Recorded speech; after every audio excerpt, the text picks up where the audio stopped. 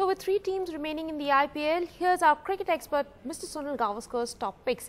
He will tell us who takes the gold, the silver and the bronze this season.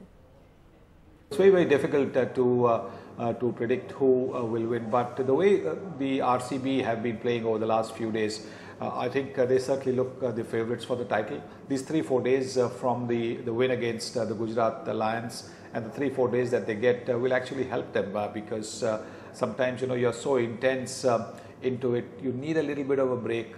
They will have used this break for to recover from the rigors of that match, and I think from today or tomorrow they'll start practicing to get ready for the finals. So RCB certainly look as if they are the team to beat, and between Gujarat and Hyderabad, very difficult to choose. Both have some top bowlers, both have been really bowling well. If Gujarat Lions pick their team well, they have to pick their bowling attack well.